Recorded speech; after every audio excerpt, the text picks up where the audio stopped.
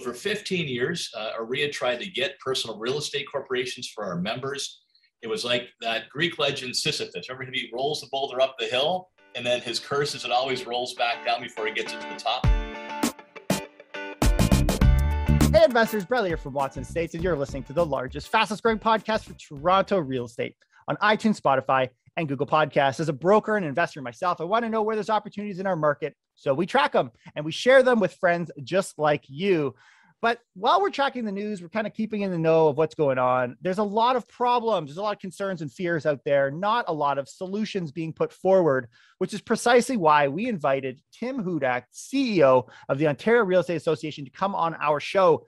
They are a voice that is heard when it comes to provincial politics, and that's because they represent 82,000 realtors across Ontario, making them the largest real estate association at the provincial level across the country. Tim himself, a familiar face if you've been following politics for some time. He's been in public service for 21 years at the Ontario Legislature, as well as the leader of the provincial Conservatives in Ontario for 5 years. Well, in his first year of coming on to OREA, which has now been almost 5 years, he's coming on his 5th year this December, he was named one of the most powerful people in residential real estate by Swanepoel Power 200 in 2017 and 2018. Today, what we talked about was a little bit of insight on where some of the challenges, but really wanted to dive deep into OREA's platform for change. What are they proposing in order to help and assist consumers and realtors alike? You're going to get a sense from our show, the strength and the influence that this organization has, which is why I'm so thrilled that Mr. Tim Hudak took some time to join us.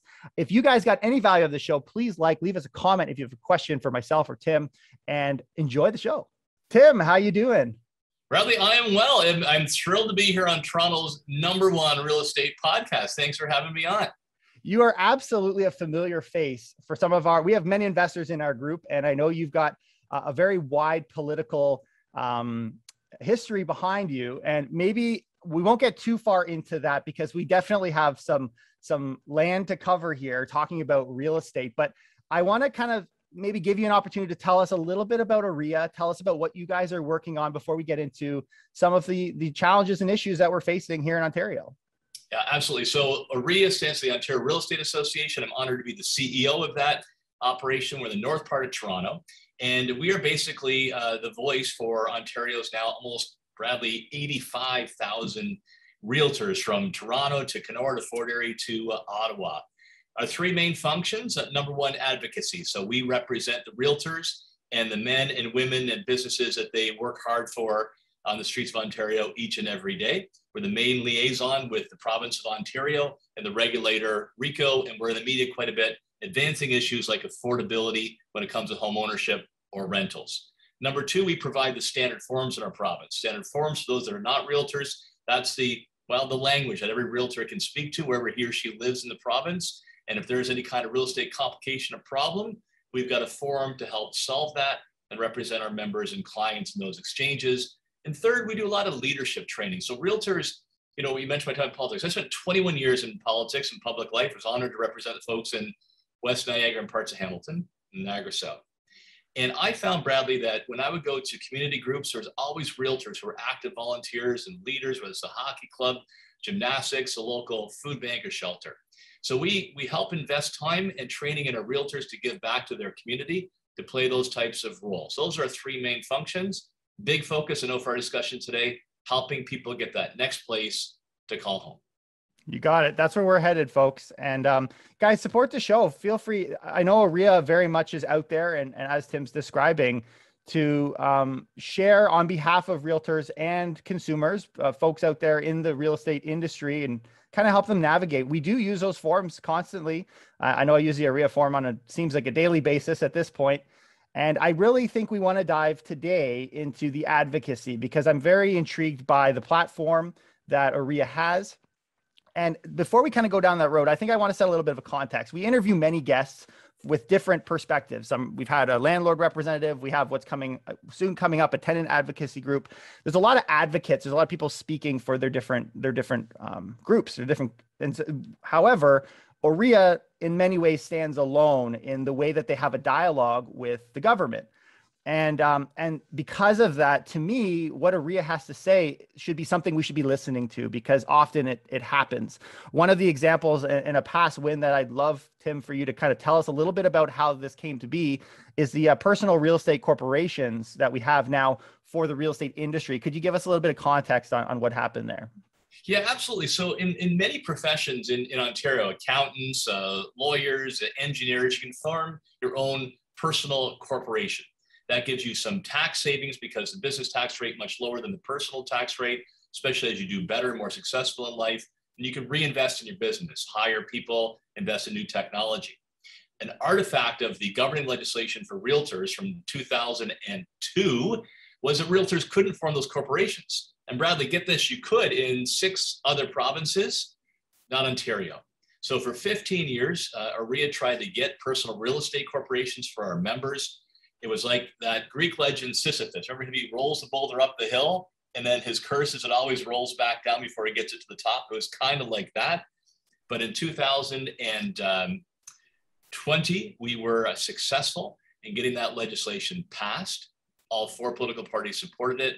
And now realtors can form their own personal real estate corporations as of October of 2020. We just passed the 1-year anniversary. Beautiful. So obviously we have many listeners on our show just naturally that are licensed. And I guess on behalf of realtors, thank you, because it creates an opportunity for us to do what's seen in many other industries. And it's been kind of silly it hasn't, but that is all thanks to the efforts of OREA. And based on obviously conversations that they're having with their membership. So given all of those things, we won't harp too much on it because there are those who aren't licensed, but I just wanted to kind of set the base here for everybody to understand kind of what OREA can do, the strength OREA has. So what I'd like to do here, Tim, is can you maybe outline for us the Bring Affordability Home campaign that OREA, I know I've been receiving emails talking about it, and there's been a constant call for feedback on that. What has come out of that plan, and what is OREA's kind of stance? Though politics is not at the polls right now, there's this continued election poll, I guess maybe poll is not the word, but there's a campaign that is ongoing beyond the elections from OREA. And I'm curious, what are the main points of that when we look at it? Yeah, you bet. And Bradley, before we get to that, do you mind I just add a few more things to the personal real estate corporations? Absolutely, sure. Your audience? Yeah. So when we brought this forward to government, we thought maybe 3,000 or 4,000 of our members would utilize it. And after a year, it's actually at 10,000 now. So if any of your viewers want to learn how to do that, why it might benefit them, go to OREA.com and they can look up personal real estate corporations. And it is the gold standard. We're successful not only in getting the tool, but it's a gold standard because you can income split with a member of your family who would work for the corporation. You can have other businesses inside that corporation, maybe an investment business, and enjoy those tax advantages. So when I told you we were behind the lawyers, the engineers, and accountants, we actually leapt over them. And we're up there, I think, only with the doctors in terms of the benefits of a personal corporation. So I encourage all the listeners on Toronto's #1 real estate podcast, get more details at OREA.com. So we have a new campaign, and thank you for asking, called Bring Affordability Home.com. And it is focused on helping families get the keys to a great place to call home. If you ask me the main features, #1, creating more supply. I know you cover this regularly on your podcast, that we have a lack of inventory in our province. You have more demand, smaller supply. So basic economics tells you prices are going up, whether that's ownership or rental. So we want to get more inventory. I can give you more details on some of our ideas. #2, to give first-time home buyers a break. As you know from your experience, Bradley, once you get in on the first rung of the ladder, it's easier to move up the ladder. It's helping people get into the market in the first place. So we're calling for a doubling of the land transfer tax rebate for first-time home buyers to save them up to $8,000. And the third major prong is getting dirty money out of real estate. We're very concerned that overseas drug lords, corrupt officials in corrupt countries are putting their money into real estate in Ontario and in Canada because it's a safe investment. And then they hide behind numbered companies. We don't want to see a single parcel of real estate, a home, an apartment, go into the hands of a niece or nephew of a drug lord when it should be in the hands of a law-abiding Canadian citizen. Those are the 3 elements. Love it. Love it. And we'll dive a little bit into some of those. I think the last topic there is actually very flashy, right? You don't want the condo in the hands of the drug lord. We'll talk a little bit about that. I'm curious where that's headed because we haven't really covered that all that much on the show. But exclusionary zoning policies, it's one of the things that you guys talk about. I guess fill everybody in on what that kind of entails. What does inclusionary zoning look like in Toronto and the GTA, and what is the plan to have that changed over? For sure. So one of the things we hear from researchers and experts like yourself, Bradley, on how do we create more supply and choice in the market is to get rid of what we call exclusionary zoning. That could be like the biggest, hammer to make a difference in knocking down the walls to home ownership. So I know we're here at the Watson Estates in beautiful Caledon, Ontario, virtually or in person.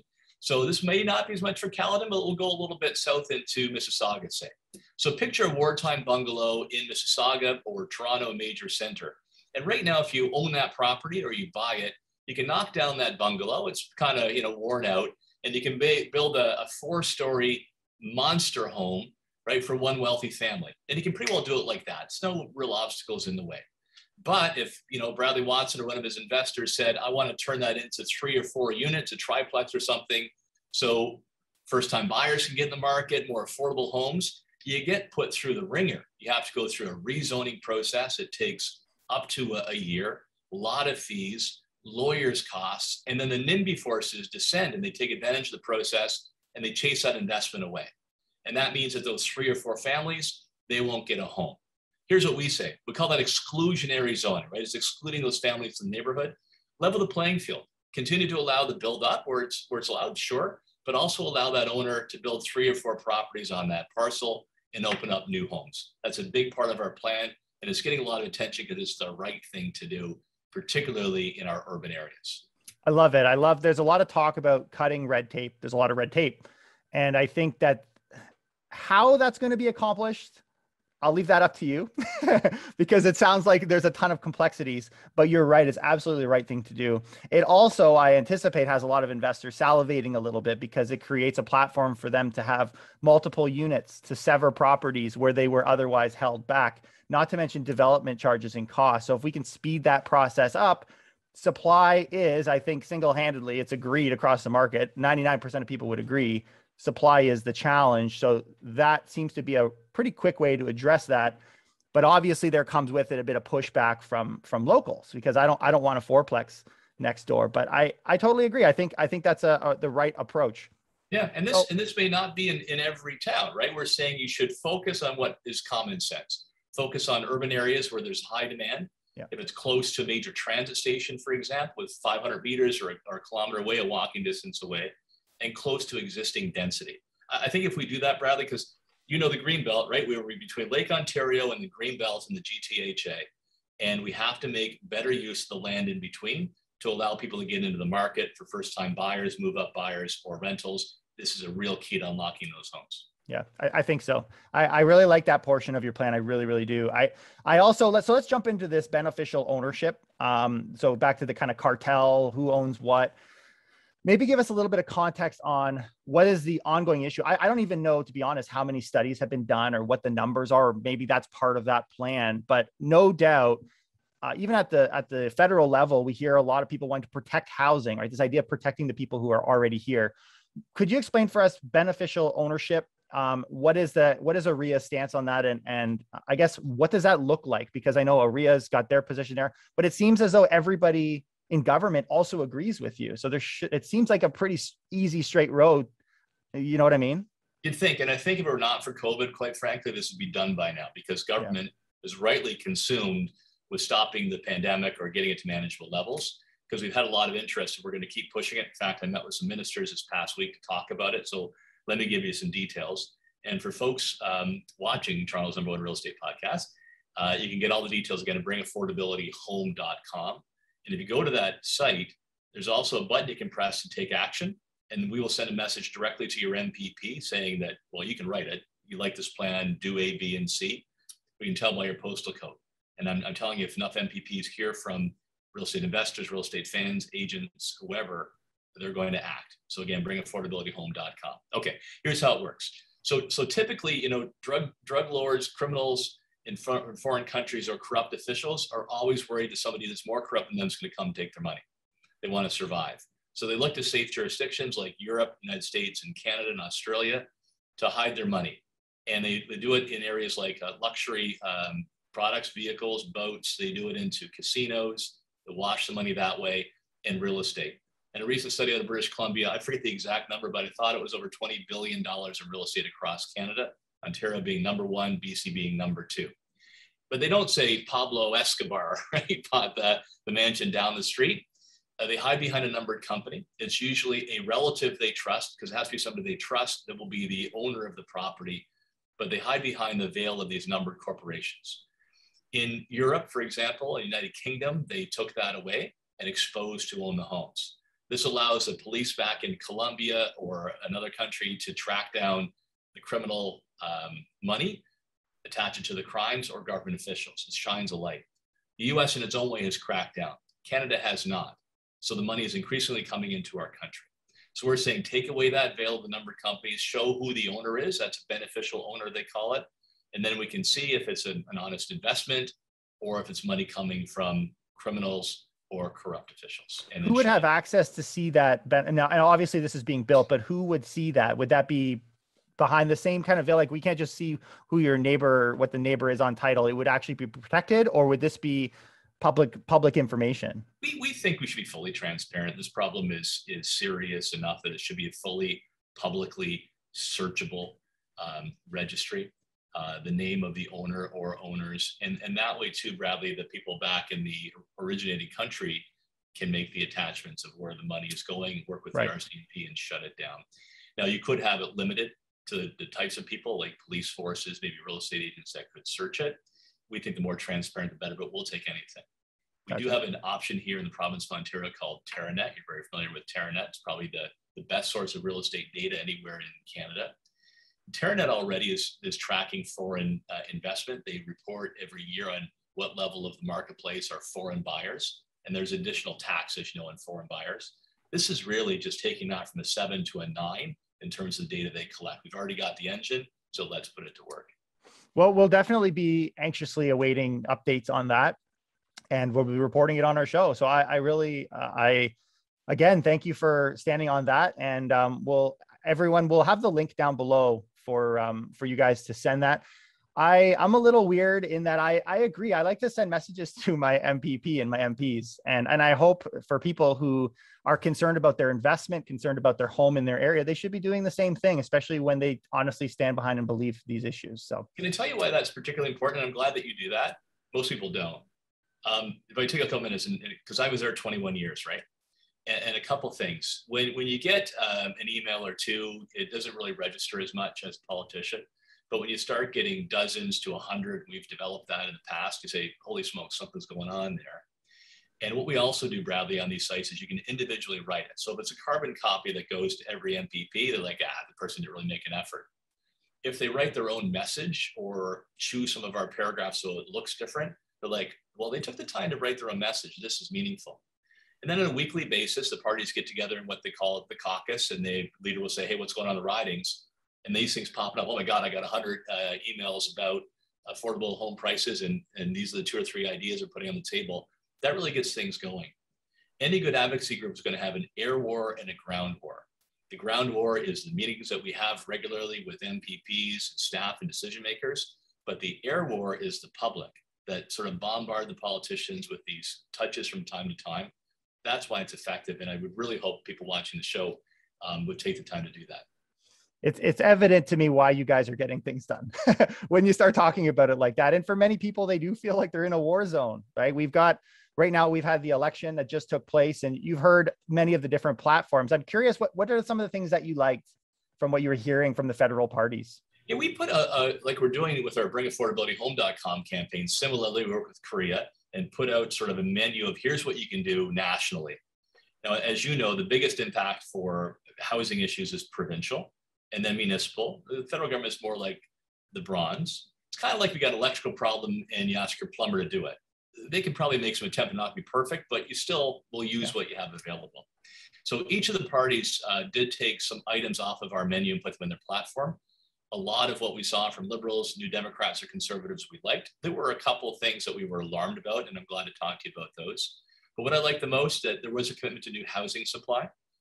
There was in the Conservative platform, one of our ideas is to take excess government land or buildings and put them into real estate. The New Democrats talked about bringing back the 30-year amortization for mortgages, a prime vehicle, especially for first-time buyers, as well as looking at ways of having through CMHC mortgages that allow for multiple owners, maybe splitting the ownership, a new way of getting into the market. We're happy to see that. The Liberals had a new savings program that kind of like we have with our RRSPs, but on steroids that would allow you to save up for that down payment. So each of them has some very positive ideas that can make an impact on the housing affordability crisis. Yeah. Yeah, cool. So there's some of them, and we had covered a lot of those. So what about the ones that kind of raise some concerns? It's funny because I very rarely see real estate boards taking a stance, a political stance. They're usually kind of friendly in that regard, but there were definitely some major items that had some red alarms ringing within our industry. I'm curious, what were some of the ones that kind of freaked you guys at OREA out a little bit? Yeah, so there were two in the Liberal platform that were very concerning. There's a third I can talk about as well. Let me focus on the biggest threats. The Liberal platform did talk about a flippers tax. And as you know, real estate already is one of the most heavily taxed items out there. I mean, name me something else that you own that you have to pay a tax on every year, like you do with your property taxes, right?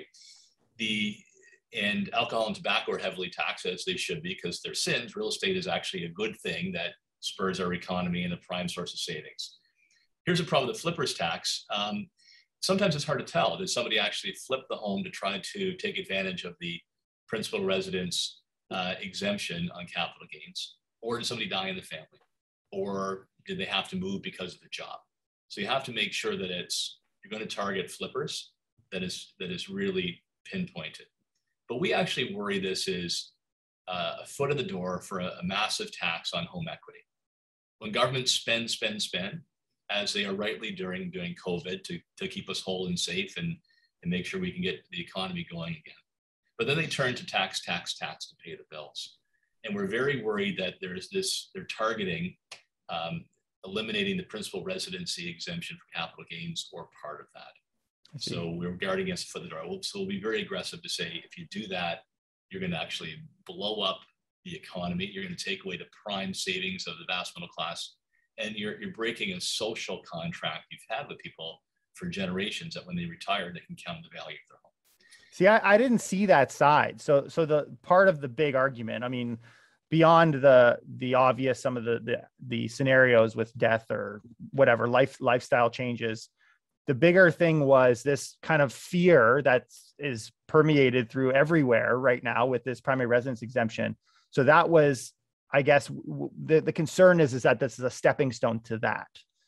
Interesting. I didn't realize that makes a bit of sense to me here. It's the spidey senses that you get, just like you will in a good investment, right? Mine is, yeah. I think we're looking at this. You just would have Well, they absolutely are. I mean, we've seen that they are. They're looking, they're doing the math, right? Exactly. And Earl Siddall, the former head of CMHC that just retired, had mused about it. And now that he's been freed, he says we should, right? So, you actually really wanted to do this. Bureaucrats, the editorial board of the Globe and Mail. There are just too many people who are comfortable, who are wealthy, who think, hey, what's the big deal? Let's take away the major tax savings for the middle class. And it would be devastating to so many families across. So we've got our guard up against that. Gotcha. Okay, give me the second juicy one here. The second one strikes me as somebody that's been in the game for a long time. Was written by a 25-year-old political staffer to try to win votes, who's probably never sold a property in their lives. And that's to eliminate the traditional offer process that we've had since Canada was born. And when you do that, when you have everybody reveal the contents of the offer, that's an auction. Whether it's standing on somebody's lawn like they do in Australia, whether it's an online auction, whether it's all the agents around the table playing poker and showing their offers, it's an auction. And the concern we have about this is as follows, because their proposal is to criminalize the traditional offer process. So let's say my mom wants to sell the family home. She's a widow. And then she finds out that she can't use her trusted real estate agent that she's used before, that's been around forever with the traditional offer process. It's how her dead parents did it, her grandparents would have done it. And you say, Mom, it's got to be an auction. My mom would be so scared of that that she would say, I'm not going to sell the house set. I have no idea what this creature is going to look like. I don't know what I'll get in return for my home. It's intimidating. So Bradley, I think supply right now is a challenge.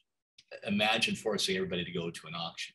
And secondly, I just object that my mom would be criminalized. The exact same real estate practice has been around forever.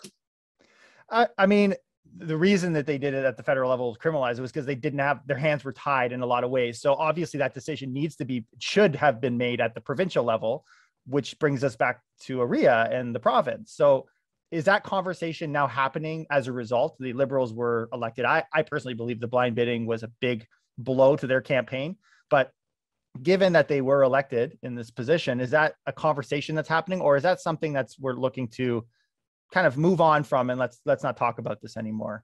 It's a bit of a been there, done that. But now that it's the Liberals nationally open up again, we're using belt and suspenders. So I'm mixing a few metaphors there. So been there, done that. So we actually did do a total review of real estate rules a couple of years ago.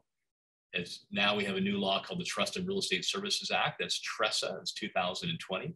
One of the outcomes of that is a personal real estate corporations, greater powers for the regulator, RICO, to increase fines, suspend, revoke licenses for bad actors, do investigations. Really powerful stuff that Ontario Realtors have been pushing for some time. So we got that. As part of that conversation, Bradley, we did look at the bidding process and we said, hey, give people an option, right? So if you're participating as a buyer or a seller and you want to do an auction, God bless you. Just make sure everybody signs off and understands what they're sacrificing in privacy around giving all the contents of their offer to perfect strangers. If you want to do the traditional offer process, do so. If you want to sell the home to a couple who reminds you of yourselves when you started out in life with your family, that should be your right. But for goodness sakes, this is the most precious commodity you own. It's the most valuable commodity you own, that the homeowner should be in the driver's seat on how she sells her home. Just give her a choice. The provincial government agreed with us, and that's what they've done under the Trust and Real Estate Services Act. I don't know. I guess my spidey senses tingle in the sense that I don't think this is a done issue. I honestly, some of the statistics I'm seeing heavily favor the removal of a blind bidding war. And I don't know if that means we look like Australia or if there's a hybrid model. I don't get the sense that TRESA will answer every concern that people have. And I'm hoping something can be resolved. And I think it's noble that you guys are on the side of pushing back, because otherwise there wouldn't be any other voices at the table. And I think that's a good dialogue that can happen. And ultimately, we're on the side of choice, right? Choose what kind of instrument that you want to use. While the frustrated buyers, and I totally get that. My wife, Debbie, and I were frustrated buyers a while ago. We would get excited, we'd tour a home, we'd make an offer, we cross our fingers, we improve our offer, and then end up on the losing side. Like, I totally get that, where people are coming from. It's a cruel game of musical chairs with more people circling fewer homes. Number one, the way to solve that is increasing supply. But secondly, with respect to polling, while frustrated buyers might like it, they'll also end up being sellers down the road. And sellers definitely do not like their choice being stripped away from them, let alone criminalizing an option for them. And then when people understand how auctions work and how it's been demonstrated in Australia and New Zealand, where they're not forced to do auctions, they choose to do auctions. And why do they choose to do auctions in Australia, Bradley? Because it drives up prices. Auction fever develops. You get a rivalry with the guy that's across the tree for you, or you don't like his picture online. You're not really in consultation with your realtor, and you overbid on a home. So auction fever actually drives up prices. We think this could backfire if the government forces it. There you go, guys. You've got all the sides here, and I think it's up to people to take a look at it. And but I guess one question just to kind of leave off here for you is, where do you see Ontario real estate in the next 5 years? How is it going to look with all of these things you guys are putting forward? Where do you see us going? So I don't see any change in demand. Now, 5 years is a long time frame. Things can happen, but what is driving demand? Well, millennials are coming into the age where they're getting promoted, they're starting families. So then this is, because of immigration, the biggest generational cohort in the history of our country. They're bigger than the boomers coming into the market because their numbers are buttressed by immigration. So they're coming into the market. Their parents have a lot of savings. As much as they love their sons and daughters, they're willing to help them move out of the house and get a place of their own. Mortgage rates are at record lows and don't look like they're going much higher. if at all, for the short while. And immigration is going to come back in 2022. Plus, the GTHA is doing well. It's a great place to live. It's going to attract people from across the country. So I think all the demand indicators look quite strong. And then supply is the open question. So I think that bodes well for real estate prices across the board because of high demand, and it takes well for supply to catch up. We do believe we need about 100,000 homes in this province per year to meet that growing demand. Wow. And also to catch up to how far we've slipped in the past. So I remain hopeful that we can help more people get a home. We want to create that next generation of Canadian homeowners for sure. It builds our middle class, it strengthens our society, but I think it's going to be some time before supply catches up with demand. So still will be upward pressure on prices. Yeah, I agree. Tim, this has been a really good chat. Thank you for taking time to tell us some of your thoughts, some of REA thoughts. Where can folks find you? Where are they best to connect with you on social, whether they're a licensed agent or a consumer that's looking to get more info? Yeah, so OREA is our main website for information on real estate or studies. I mentioned OREA.com. OREA info on Twitter, LinkedIn, Facebook, and Instagram. So OREA is there across platforms. And me personally, it's Tim Hudak on Twitter and on LinkedIn, Hudak. There's only one other Tim Hudak out there, and he is a martial arts expert out of Texas. As much as I may look like a martial arts expert out of Texas, which means I look like 0% of that, I'm the other guy. And that's how you can track me. He must have a pretty good following then. He's like, why am I so popular yet I'm not getting paid for what I do? In politics, I did in real estate. It's really interesting to people, and we're making a difference. So thank you for saying that. So that drives up the numbers. So the Texas guy I got to know because when I was in politics, he kept getting hate mail or hate social media. Oh, poor guy. What's going on? So no wonder he's in martial arts. He's got a fight or flight, right? He happened to be a conservative, so he actually liked what I stood for as well. But we actually connected and formed a club of Hudaks on Facebook, and he was the chair and I was the vice chair. Tim, great chat today. Thank you for taking the time, and we'll keep an eye on all the fun stuff you guys are doing over there. Yeah, my pleasure. I'm just waiting when we crack open that Watson Estates Chardonnay over your right shoulder. Right here? All right, let's do it. Let's do it. My place or yours? I'm going to come out to the Estates out there in Caledon and get out of the office. No, Bradley, thank you so much. Really appreciate your expertise and how you're educating folks on real estate issues across our province and country. And a pleasure to be on today. Thank you. Absolutely. Everybody, if you could, please support this particular episode. Hit the like, leave us a comment. If you have a question for myself or Tim, you can also tag us on Instagram at Watson Estates. And we'll see you guys next time with another episode. Thanks, Tim. My pleasure.